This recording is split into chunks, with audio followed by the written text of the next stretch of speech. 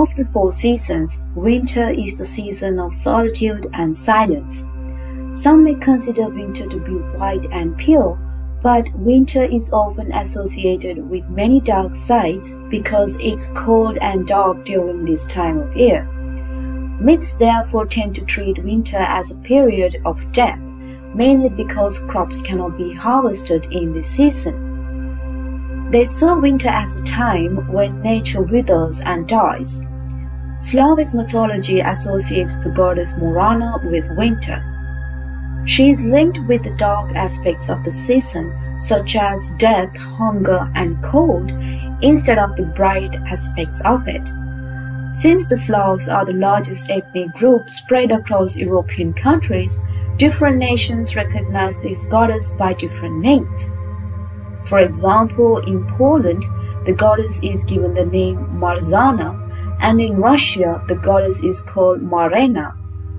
These differences can be seen in the name of the goddess in various European countries where Slavic traditions have spread.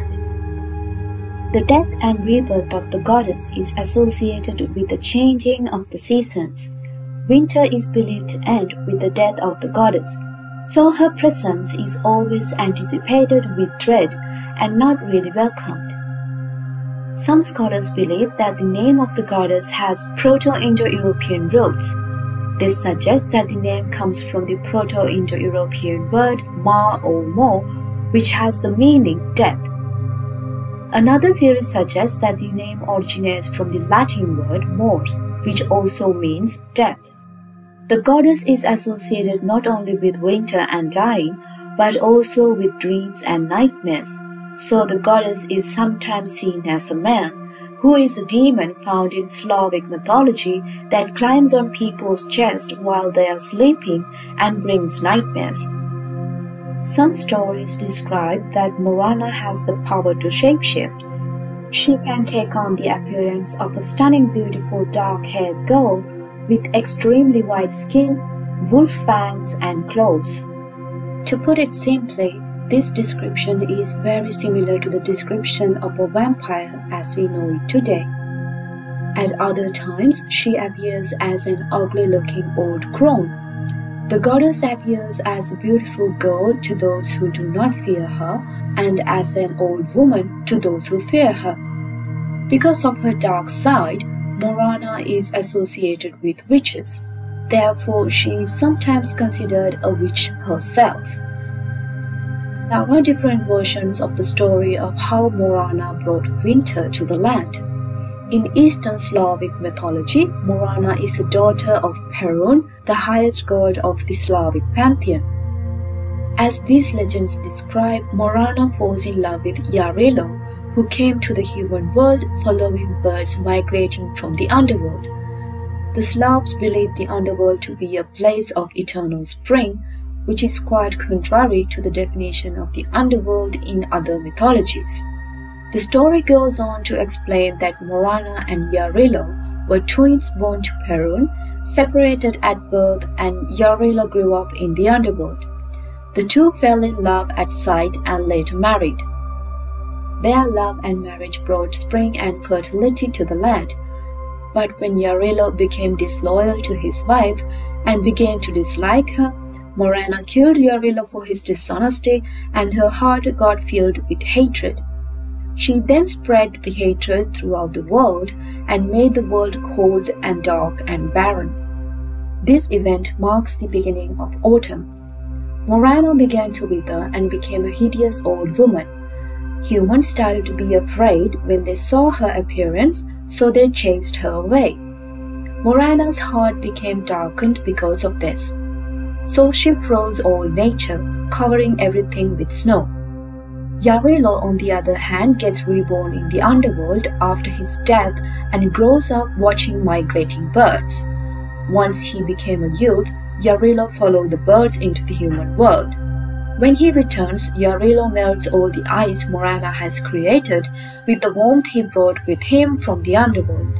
So Morana turns back to her beautiful young self, and once again the two fall in love. Nature comes back alive, fertilizing the soil only until Yarilo betrays Morana and gets killed by her. Eastern Slavs believe that this is the reason for the change of seasons. As for a variant in the story most popular among Russians, Morana is a goddess lives in Nev, which is the underworld in Slavic mythology. Morana got attracted to the sun god Dasbog on seeing him and seduced him. The two later fall in love and Morana gets betrayed by Dasbog. Enraged at the betrayal, she poisons the sun god. A different version of the story describes that Morana poisoned the sun god because he rejected her attempts to approach him. Somehow the poison did not kill the sun god, but he began to age. So Dasbog went to the underworld to fight Morana and regain his youth and powers. But because Dasbog is old and weak, Morana managed to easily win the fight and imprisoned Dasbog in the underworld. During this time, Morana comes to the human world and started to spread her cold and darkness across the land. Meanwhile, Dasbog regained his youth and powers while in the underworld and returned to the human world to fight Morana once again. This time, Morana gets defeated and goes back to the underworld. Because Dasbog has arrived with his full power, he melts all the ice and makes the world fertile. In another variant of the same story with Dasbog, when Dasbog rejected her advances, Morana kidnapped one of Dasbog's 3 wives and demanded that he fall in love with her if he wants his wife back. So Dasbog agreed and stayed with Morana in the underworld to save his wife. During this time, because the sun god has left the human world, the land started to get cold and covered with snow. After a while, Morana gets tired of Dasbog and releases him and finds herself another lover. Dasbog then returns to the human world and because of it, spring begins.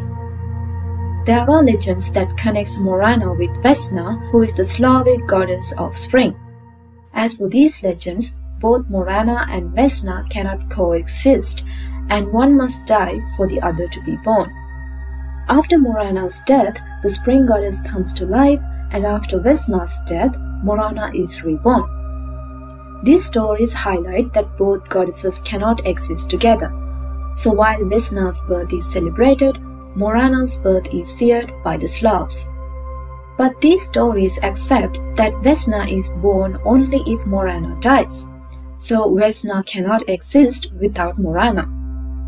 Interestingly, the custom of celebrating Morana's death is still celebrated by the Slavs.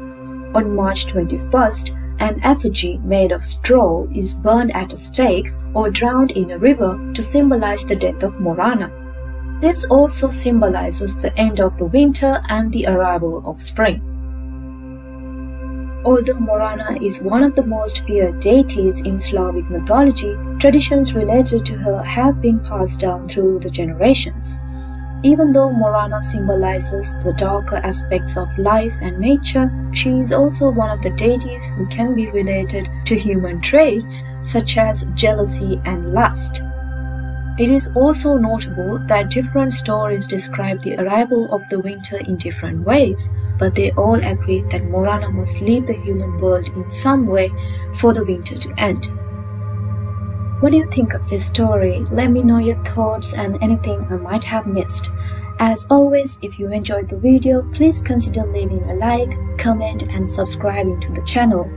A special thank you to my Patreon and all my subscribers for your wonderful support. If not already and you like to support me, you can do so by being a Patreon, a YouTube member and a subscriber. Hope you enjoyed it and I'll see you again with another story to tell.